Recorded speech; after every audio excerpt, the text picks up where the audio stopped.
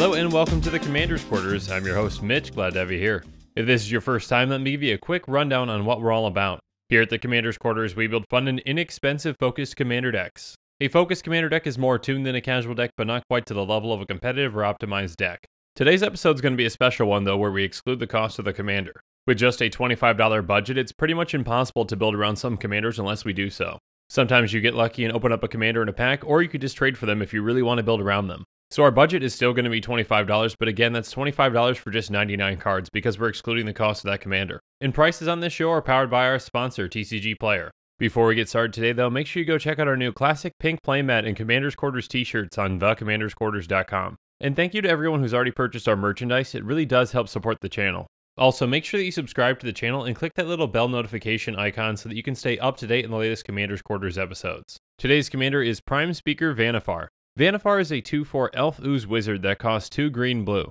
She has tap, sacrifice another creature, search your library for a creature card with converted mana cost equal to 1 plus the sacrifice creature's converted mana cost, put that creature onto the battlefield, then shuffle your library. Activate this ability only anytime you could cast a sorcery. So this is an extremely powerful ability and we can do some pretty broken things with it. In fact, with even the simplest setup, we can pretty much just win the game as soon as we have her out and ready to tap. So what's our strategy for the deck? Well, we want to get at least one creature in our commander into play. In order to start our combo, we need at least one creature to sack with her ability. So we need to make sure that we can get her out, protect her, and then sacrifice that first creature to get things started. And then how do we win with this deck? Well, we need to go all the way up the chain and then combo off to win. So when I say go up the chain, I mean we're going to be going from a 3 converted mana cost creature to a 4, to a 5, etc, etc. This will lead us to a combo that can win us the game on the spot with the right setup. As with all Commander's Quarters decks, I'm going to break this deck down into 10 different tactics that show you how the deck works and how you're going to win with it. So let's go on to tactic number 1, Seed Pods. We're going to be running quite a few mana dorks in this deck because not only do they help us ramp to get to our commander, but they're also great targets for her. So we're going to be running Llanowar Elves and Elvish Mystic, each of which tap for a green. And then there's Arbor Elf, which will tap to untap target forest. Next up, there's Harvester Druid and Naga Vitalist, each of which can tap for either of our colors depending on our land situation. And Void Jinxator can help us in a similar way by tapping to untap target land. Next up, there's Quirion Explorer and Sylvok Explorer, both of which can tap to add to our mana pool 1 mana of any color that a land an opponent controls could produce. So in the right situation, either of these can tap for either of our colors. And then there's Copper Mirror, which can tap for a green, and Silver Mirror, which can tap for a blue. Next we have Servant of the Conduit and Channeler Initiate, both of which can tap for either of our colors but a limited number of times. This isn't really that big of a limitation for this deck because again we just want to get Vannifar out quickly so we can combo off. And finally we're going to be running Quirion Elves, Drover the Mighty, and Beastcaller Savant, each of which can tap for either of our colors. Beastcaller Savant does have haste, but there is a limitation that it can only spend its mana to cast a creature spell. The vast majority of mana dorks in this deck have a converted mana cost of 2, which is the sweet spot for starting our chain. So we've been talking a lot about this chain and the combination of creatures that are in it. Let's go through them now in tactic number 2, the chain. So after Vannifar is able to tap and sacrifice one of those 2 converted mana cost mana dorks, we're going to be getting one of these 3 creatures. Pestermite, Deceiver, Exarch, and Bounding Crassus do the exact same thing for us in this deck. When they come into play, they're going to untap Vannifar. And as soon as they do that, we can tap Vannifar again to sacrifice them to search our library for a creature with converted mana cost 4. And that creature is going to be Breaching Hippocamp, which does the exact same thing. When it comes into play, we can untap Vannifar. Then we're going to do the exact same thing. We're going to tap to sacrifice the Hippocamp and search our library for a creature with converted mana cost 5. Now this is where we have a small decision to make. We can either go get Chakram Retriever or we can get Disciple of the Ring. Chakram Retriever has, whenever you cast a spell during your turn, untap target creature. So if we have a cheap spell in our hand that we can cast to untap Vannifar, we're going to get Chakram Retriever. And then there's Disciple of the Ring, which has, pay 1, exile an instant or sorcery card from your graveyard to untap target creature. So if we already have an instant or sorcery in our graveyard, we can just do that. Either way, once we untap Vannifar and then tap her again to sacrifice one of these 2 creatures, we're going to go search up Great Oak Guardian. When Great Oak Guardian enters the battlefield, creatures that we control are going to get +2/+2 until the end of the turn, but the important part is that we get to untap them. Now that we've gotten to the creature that has a converted mana cost of 6, we're getting close to the end of the chain. So when we tap to sacrifice Great Oak Guardian, we're going to search our library for a creature with converted mana cost 7, and that's going to be the start of our combo. So what exactly is that combo? Let's go through it now in tactic number 3, the combo meal. So the creature that's going to start this combo is actually the golden pig for this deck, and that's the number 1 card out of our 99. And that creature is going to be Protean Hulk. Protean Hulk is a 6/6 beast that costs 5 green. It has, when Protean Hulk dies, search your library for any number of creature cards with total converted mana cost 6 or less and put them onto the battlefield, then shuffle your library. So when we sacrifice Protean Hulk with Vannifar, 2 things are going to happen. With Vannifar's effect, we're going to be able to go get one creature that has a converted mana cost of 8. And with Protean Hulk's effect, we can go get any number of creatures with total converted mana cost of 6 or less. All these creatures are going to go straight onto the battlefield, and we can easily combo off with the right combination of creatures. This is an absolutely incredible effect, and this deck would not work without Protean Hulk, and that's why it's the golden pig of the deck. So the creature that we're going to go get that has a converted mana cost of 8 is Tidespout Tyrant. It says, whenever you cast a spell, return target permanent to its owner's hand. This is an extremely powerful effect and will let us go infinite with the right combination of creatures. So two of the creatures that we're going to be grabbing from Protean Hulk's death trigger are going to be Grand Architect and Pili Pala. In combination, these two creatures can create infinite mana right away. Here's how it works. One of Grand Architect's abilities is tap an untapped blue creature you control to add 2 colorless mana to your mana pool, and then spend this mana to cast artifact spells or activate abilities of artifacts. And then for a blue mana, it can make target artifact creature blue until the end of the turn. And then Pili Pala has pay 2 and untap it to add 1 mana of any color to your mana pool. So by paying just 1 blue mana, we can make Pili Pala into a blue creature, and then it can tap to add colorless to our mana pool to activate abilities of artifacts. When it does that, we can pay that 2 mana into its own ability to untap it to add 1 mana of any color to our mana pool. We can effectively do this as many times as we want to create infinite mana of all colors. Now, infinite mana is nice, but it actually doesn't win you the game. Remember that Protean Hulk actually allows us to go get a total converted mana cost of 6, and Pili Pala and Grand Architect only take up 5 of that. So we're also going to be going to go get Phyrexian Walker and Ornithopter, both of which aren't going to cost us anything. They might seem like an odd include, but it's all going to make sense as soon as we get to our next creature. Because again, our total converted mana cost right now is only 5 and we still have 1 more to go. So that creature's either going to be Marrow Wit Sniper or Shrieking Drake, depending on what we have in our hand. Let's go through these cards first, and then we'll go through each of the combos. When Marrow Wit Sniper comes into play, target player is going to have to put the top card of his or her library into their graveyard. And then when Shrieking Drake comes into play, we have to return a creature we control back to our hand. If we have any spell in our hand that we can cast, we're going to be choosing Marrow Wit Sniper. If we don't, we're going to choose Shrieking Drake. So let's go through scenario 1 and choose Marrow Wit Sniper. And remember, at this point we have infinite mana to cast any number of spells. So the combo works like this. We're going to cast one of our spells in our hand, and again, it doesn't really matter what that spell is, we just need to get that trigger off of Tidespout Tyrant. So with Tidespout Tyrant's trigger, we're going to target Marrow Wit Sniper and put it back into our hand. Then we're going to cast Marrow Wit Sniper and return Ornithopter back to our hand. And when Marrow Wit Sniper comes into play, we're going to mill one of our opponents for 1. Then we're going to cast Ornithopter again, returning Marrow Wit Sniper back to our hand. We're going to repeat this process as many times as it takes to completely mill out our opponents, and then they lose the game. Again, the decision to pick Marrow Wit Sniper though over Shrieking Drake completely depends on if we have a spell to cast from our hand. Since we have infinite mana, most of the time we will be able to cast one of our spells, but if we don't have any spells in our hand to cast, we're going to have to pick Shrieking Drake. So now let's go through that scenario. When Shrieking Drake enters the battlefield, we have to return a creature we control back to our hand, so we're going to return Shrieking Drake. With our infinite mana, we can recast Shrieking Drake. When we cast it, it's going to trigger Tidespout Tyrant, and we can target any of our opponent's permanents to return it to their hand. And then when Shrieking Drake enters the battlefield, it's going to trigger and we have to return a creature back to our hand. We're going to return Shrieking Drake again. We can repeat this process over and over again as many times as we want to return all of our opponent's permanents back to their hands. While this doesn't win us the game immediately, it completely locks out our opponents from playing by bouncing every single one of their permanents back to their hands, including their lands. And then next turn we can finish off all of our opponents at the same time by using Vannifar's ability to get one of our secondary win conditions. While picking Shrieking Drake doesn't win us the game right away, it's still a very effective way for us to win. Either way, this deck completely depends on our commander's ability, so we need to make sure that we can protect her. So let's go through some ways to do that in tactic number 4, Prime Time. First up, we're going to be running Swiftfoot Boots, which serves a dual purpose for this deck. By equipping it to our commander, it's going to give her Hexproof and Haste. So not only can this piece of equipment protect her, but it can also give her Haste so we can get our combo going right away. And then we're going to be running Hepatra's Mark, Ranger's Guile, and Blossoming Defense, each of which are going to give her Hexproof.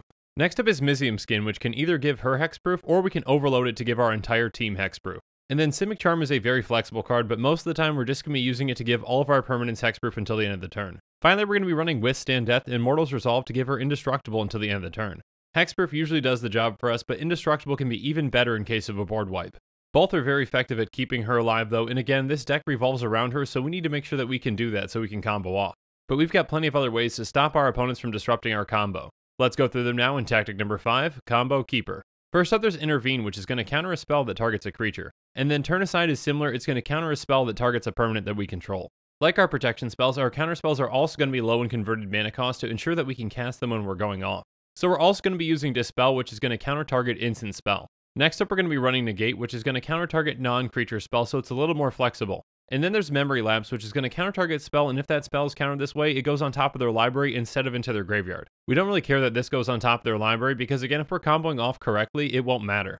And we also really don't care about our opponents drawing cards, so we're also going to be running Arcane Denial. And finally, we're going to be running Autumn's Veil, which technically isn't a counterspell, but it prevents our opponents from playing them. It says spells you control can't be countered by blue or black spells this turn, and creatures you control can't be the targets of blue or black spells this turn. This is a fantastic card that truly limits our opponent's options when they're trying to stop us. All of these protection spells and counter spells are invaluable at protecting our commander and our combo pieces. But there will be times though where we can't protect our commander no matter how hard we try. So when we recast her, we still want to combo off as soon as we can. So let's go through some ways that we can combo off right away in tactic number 6, speed things up. First up, there's Ring of Valkis, which is an equipment that can give Vannifar haste. Since it only costs us 1 to equip, it's very easy for us to cast Vannifar, equip this, and then immediately go off. And then we're also going to be running Haunted Cloak, which is slightly worse since it does cost us 1 more, but it still has the same effect. If we're running against control heavy decks, it can be very beneficial for us to just wait to get Vannifar out and then give her haste and then go off. But it's also important for us to have some other ways to untap her in case we need them. We can either use it as a response if someone's trying to kill her or the creature that we're trying to sacrifice, or we can even use it to do our entire combo in 1 turn since Protean Hulk doesn't untap her. So let's go through some of those spells that help us untap her in tactic number 7, turn it around. First up, there's Wirewood Symbiote, which has return an elf you control to its owner's hand, untap target creature, activate this ability only once each turn. This is a very flexible card for this deck since it can help us return one of our elf mana dorks back to our hand to untap our commander. Also, if our commander's in danger, we can just straight up return her back to our hand to protect her. And then there's Seeker of Skybreak, which we can tap to untap Vannifar. Kiora's Follower does the exact same thing, but it can untap any permanent, so it can even untap our lands. This is perhaps the best mana dork for us to get out on turn 2 so we can cast Vannifar on turn 3. Next up is Vizier of Tumbling Sands, which is a fantastic card in this deck. When it's in play, we can tap it to untap another target permanent, or we can cycle it and then untap target permanent. This card has a lot of flexibility because if it's in our hand, we can still get use out of it. And then there's Cerulean Wisp, which says, target creature becomes blue until the end of the turn, untap that creature, draw a card. Being able to untap Vannifar while cantripping is huge. And then Vitalize is going to straight up untap all creatures that we control. This can be particularly effective when we have something like Kiora's Follower in play. And finally, we're going to be running Nature's Chosen, which is an aura that says, pay 0, untap enchanted creature, activate this ability only during your turn and only once each turn. So this is a very cheap effect that we can use more than once over multiple turns if we need to. There is still something that we need to consider with our combo though. What if one of our combo pieces is actually in our hand? Let's talk about some ways to deal with that in tactic number 8, back on top. First up, there's Brainstorm, which is going to let us draw 3 cards and then put 2 cards from our hand on top of our library in any order. This card can come in huge for our deck. If we have something like Great Oak Guardian or Protean Hulk in our hand, we need to get them back into our library. And then we're going to be running Riverwise Augur, which has the exact same effect but can be slightly better in this deck. Since it's a creature, we can actually use Vannifar's ability to go get it if we need to. While getting it instead of breaching Hippocamp is going to stop our chain, it is important that we get our combo pieces into our deck. And if we have a card like Vitalize that can untap our commander, we can just keep our chain going anyways. So there is still one more thing that we need to consider. What happens if one of our key chain or combo pieces gets put into our graveyard by being killed or being milled? We need some ways to make sure that we can still get them back into our library so that we can win the game.